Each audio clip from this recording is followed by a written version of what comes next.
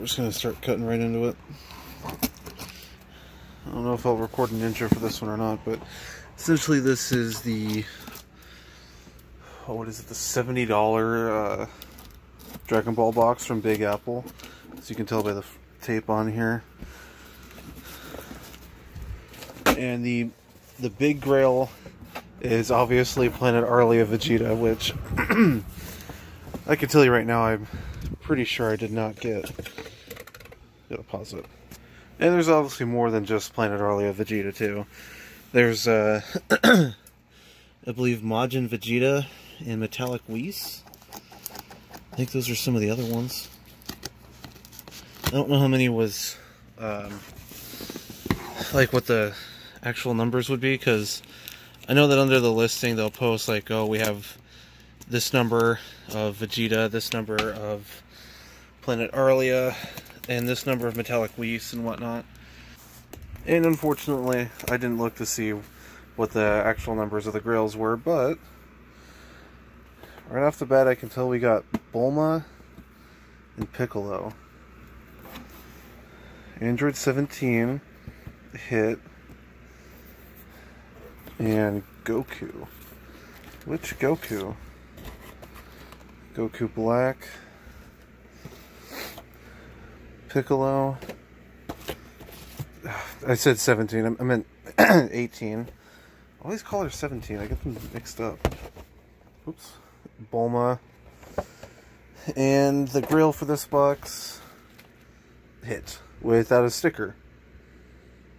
That's... oh, actually I could probably put a sticker on hit. I think he's supposed to have the Toys R Us sticker. I can't remember which one he had, but I'll probably end up throwing one on him.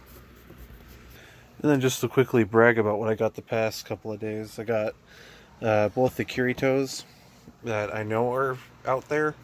I don't know if there's any others.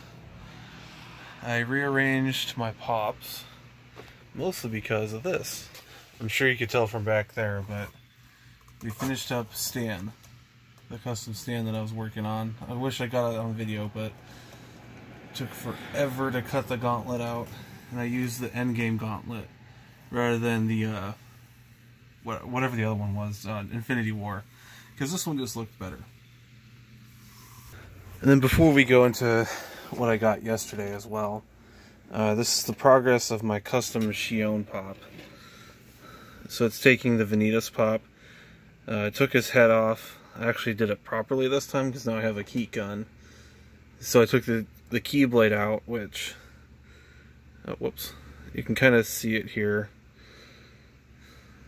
You can't really see it because of the lighting, but I'll go in depth later on and probably post pictures. If you go on Instagram or my Facebook, you can see that. Yeah, it's going to be turned into a Shion pop.